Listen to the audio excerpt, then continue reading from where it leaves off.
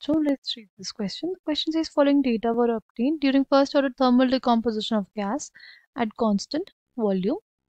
Right? हमें data given है. हमें बताना है rate constant for the reaction is dash into 10 raised to the power minus 2 per second. ठीक है? The key concept for this question is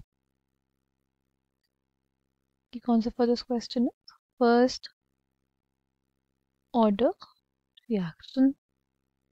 First order reaction kinetics. Right? Now, हमें क्या दिया हुआ reaction में दिया हुआ A gaseous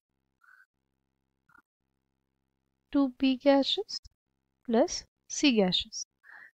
इनिशियल प्रेशर कितना है 0.1. ठीक है, ये इनिशियल प्रेशर होगा सिर्फ ए का, क्योंकि उस टाइम पे बी और सी तो फॉर्म होंगे ही नहीं.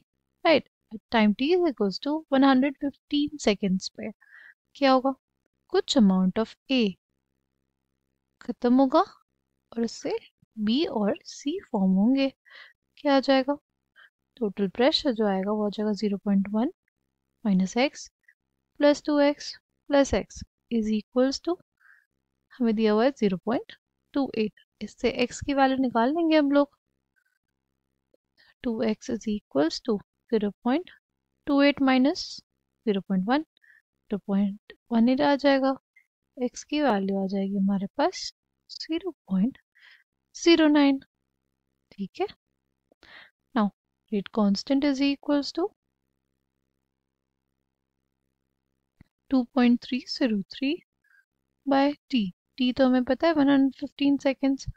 log with the base 10 initial pressure 0.1 by 0.1 minus 0.09.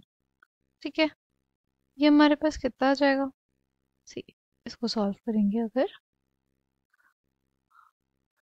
2.303 by 115 log of 0.1 by 0.01.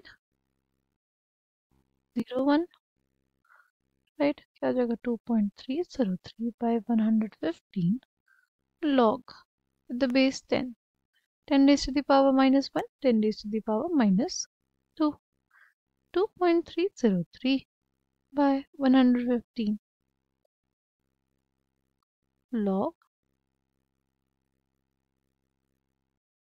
ऐसा आ जाएगा 2.303 by 115, क्योंकि इधर तो क्या आ जाएगा log with the base 10 10, ये 1 हो जाएगा.